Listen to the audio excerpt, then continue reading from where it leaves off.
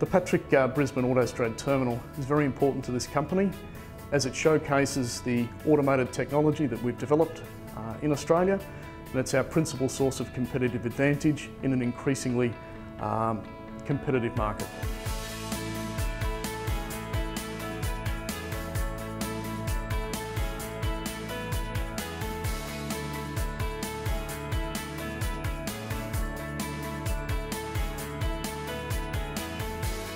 Patrick pioneered automation in this country. Indeed, when the Brisbane AutoStrad Terminal was first opened in 2005, it was one of only 3 automated terminals in the world. We've used Kalmar machinery in a manual sense for many, many years. Kalmar were the leading manufacturer of straddle carriers at that point in time, and so it was a natural alliance for us. Patrick had developed the automated technology. Kalmar had a quality machine into which it could be installed.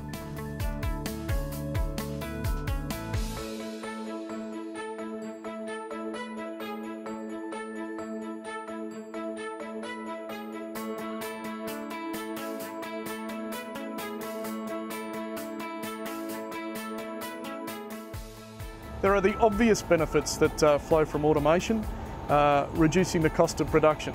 But there are other significant and very important benefits. For instance, our lost time injuries in this terminal are next to nothing. We've gone a year without a lost time injury. It's a very safe environment, which to Patrick is a very important outcome. Additionally, there are a whole range of ancillary savings related to infrastructure and maintenance. Our maintenance costs have reduced as a consequence of machines going into an idle mode, therefore reducing the number of engine hours and thus the time between services, or extending the time between services. The straddle carriers don't need to see at night, so as a consequence we can turn the lights off after dark in various parts of the terminal and save electricity. Pavement wear and tear, across a whole range of features, damage to cargo, equipment and what have you. All of these metrics are positive in an automated environment.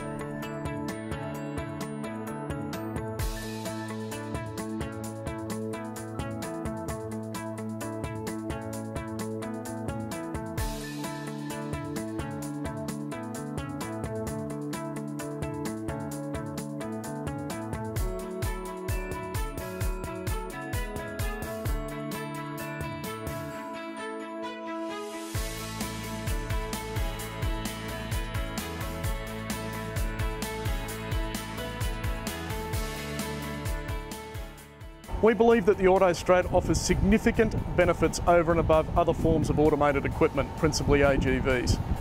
Those benefits are related to the flexibility of the system.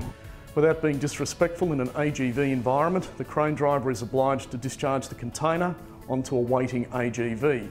We maintain that the coupling of the AGV to the ship-to-shore gantry crane is a potential source of weakness. A strength of our system, conversely, is the fact that the crane driver can discharge the box to the tarmac and we can build a buffer stack behind the crane. We would argue that the automated straddle carrier is far more flexible, scalable and deployable than traditional AGV technology.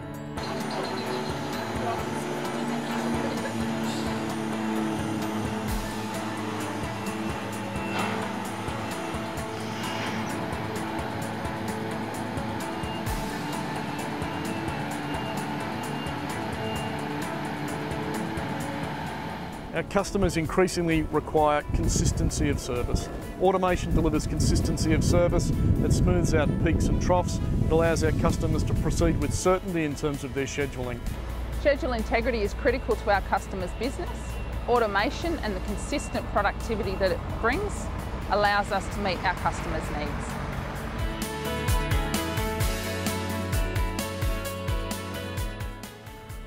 As fleets reach their use-by date, I think that's the critical point at which people should look at automation, but look at it across a whole range of areas, what it could do for completely changing the container terminal.